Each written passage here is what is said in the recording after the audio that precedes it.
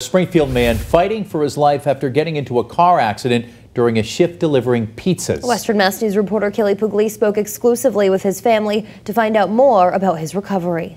My brother, he's the kind of person that will do everything for everyone and pretty much nothing for himself.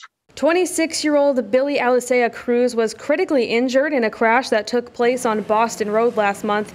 The other driver involved only suffering minor injuries. He has broken every single bone in his legs. He broke his arm. He has a fracture in his skull. His lungs, they aren't doing so good. They're not getting better.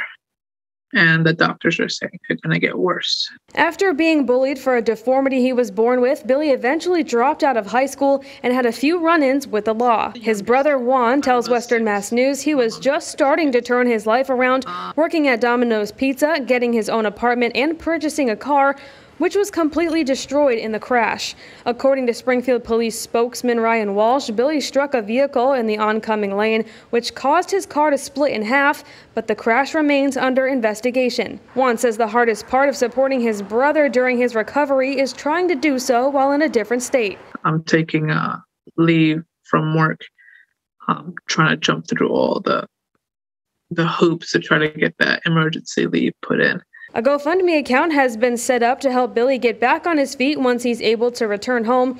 And while his road to recovery won't be easy, his family says they will be by his side through it all. I want him to have security, something that he's never had.